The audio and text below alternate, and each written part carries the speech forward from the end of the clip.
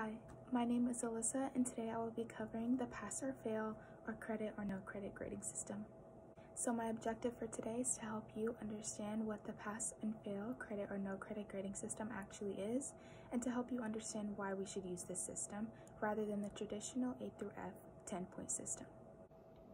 According to the National Institute of Mental Health, approximately 2.2 million children in 2016 aged 12 to 17 have reported having at least one major depressive episode within the 2016 school year. Now you may be looking at me going, why does this have any relevance to my topic? However, this presents a major issue. There are several reasons as to why teens are at a much higher risk for depression, such as relationships, bullying, and peer pressure. However, the main stress factor among students is academic pressure. The pressure of maintaining a perfect or even passing GPA along with high test scores can cause several mental health disorders such as anxiety, depression, and many more. The mental health of students is greatly affected by the traditional point-based grading system, which is why I am here today to persuade you of the pass or fail grading system, which allows for more inclusivity and allows the less fortunate to thrive academically. And I'll begin by informing you of the psychological effects that grades can have on students. According to a 2015 study done by APA.org, approximately 42% of college students state that they have had at least one depressive episode because of their obsession over their grades. In society today, the amount of pressure that is being placed on both high school students and college students is enormous, and it is growing day by day, and it can sometimes be just simply too much to handle. Not to mention the pressure from peers, parents, and teachers to succeed. Depression and anxiety presented as a result of school can affect relationships, both professional and personal, and work productivity as well. One study conducted by APA.org as well found that nearly 4.29 million people would have graduated from college if the amount of pressure that they had experienced was less. Next, I will explain how school systems set students up for academic failure. The traditional grading system in Nevada is based on a 10-point increment scale, going from an A, which is 100 to 90, a B, which is 89 to 90, a C, which is 79 to 70, and so on. Majority of students tend to fail because they feel as though they are digging themselves into a deeper hole that they can no longer get out of. Several students miss these assignments that are assigned to them and their classmates that have really strict deadlines, and teachers sometimes can fail to consider issues that students may face. This can include a loss of a family member, no access to the internet, family issues, and the list goes on and on. Yes, it is no secret that there are students who genuinely do not have a care in the world about whether they pass or not. However, this does not speak for all students. And this all leads me to my next point, which presents a solution to this issue. So the pass or fail or credit or no credit educational system is fairly simple. The system will expect students to meet the standards of the presented material. However, now that those students who felt less intelligent than others or who were genuinely just bad test takers overall can now relax and actually feel welcomed in a learning environment rather than pressured to getting that A. According to edsource.org, colleges such as the California State University and the University of California have both agreed on the pass or fail credit or no credit grading system as of April 2020. And other colleges such as Prescott College, Brown University, Hampshire College, and many more are now doing the same.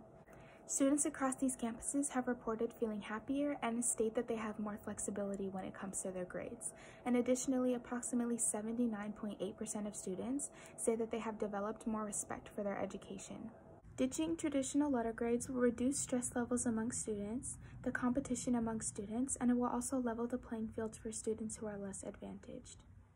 Removing letter grades can encourage teens and young children and children of all ages to explore their knowledge and to take ownership of their learning.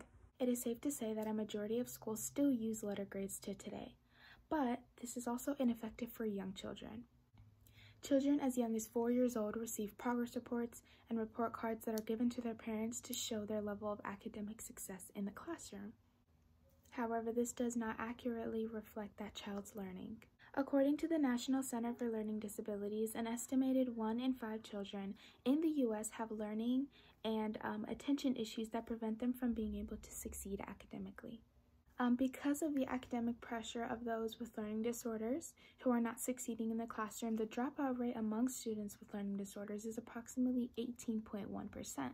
Now, it is also important to keep in mind that the dropout rate for students as a whole and students that do not have learning disorders is only 6.5%. That is nearly 3 times the amount for students with learning disorders. This only further goes to show that students with learning disorders also struggle in a classroom that goes off of letter grades, and it is difficult for them to succeed academically. At this point in my speech, are you still sticking with letter grades? Well, next I will provide a list of cons to letter grades to exactly pinpoint how harmful they are. Con number 1 is that letter grades create an adverse risk behavior that ultimately leads to challenging behaviors such as cheating.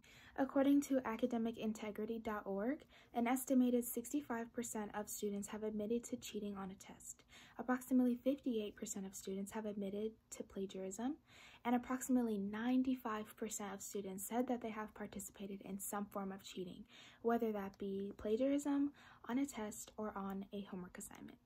Now, if these percentages really do not alarm you, then something is seriously wrong with our educational system. Con number 2 is that grades have ultimately become the end goal for many students. Almost every student and teacher know that whenever new material is presented, one of the most common questions ever asked is, will this be on a test? Now, this question shows that students are really only concerned with being prepared for a test that will either drop or raise their grade. Information is often crammed into a few late-night study sessions the night before the test and then forgotten immediately after the student received the grade that they were satisfied with. And this only goes to show that students only learn information for a test, and they are not actually interested in retaining the information and learning from the information. Con number 3 is that grades are an inadequate way of measuring students' academic success. Now, there is no limit in qualitative learning, which allows for students to go beyond the requirement, beyond the passing point, to deepen their knowledge. With letter grades, however, students perceive that passing grade as just a stopping point and that it's kind of a limit to their education, and this sort of signals a stop to their learning because they received the grade that they wanted. Con number 4 is that there is an immense amount of competition between students over grades and academic achievements. Now, it also affects the student-teacher relationship, and this is something that people don't really think about. Now, this is seen a lot in movies where people talk about teachers' pets, or people get made fun of for being liked by the teacher, and oftentimes that golden student or that teacher's pet is the one who has the highest grade in the class. Now, teachers often treat those with an A much better than they do those who have maybe a C or a D or are struggling in the class and don't have that perfect grade. Now, this also goes back to the point that not everyone has the same learning method, which is why those who are poor test takers tend to have a difficult time in school today. So today, I discussed the negative effects that letter grades have on students mentally, how school systems have failed students academically, the multiple cons to letter grades, how letter grades affect students with learning disabilities, and how the pass and fail grading system works and how it can benefit students. From the information presented today, it is clear that a pass-fail or credit or no credit educational system provides a much better learning experience for students and their peers as well. I know firsthand how difficult it is to feel successful in school when you are trying to maintain passing grades, specifically straight A's and high test scores.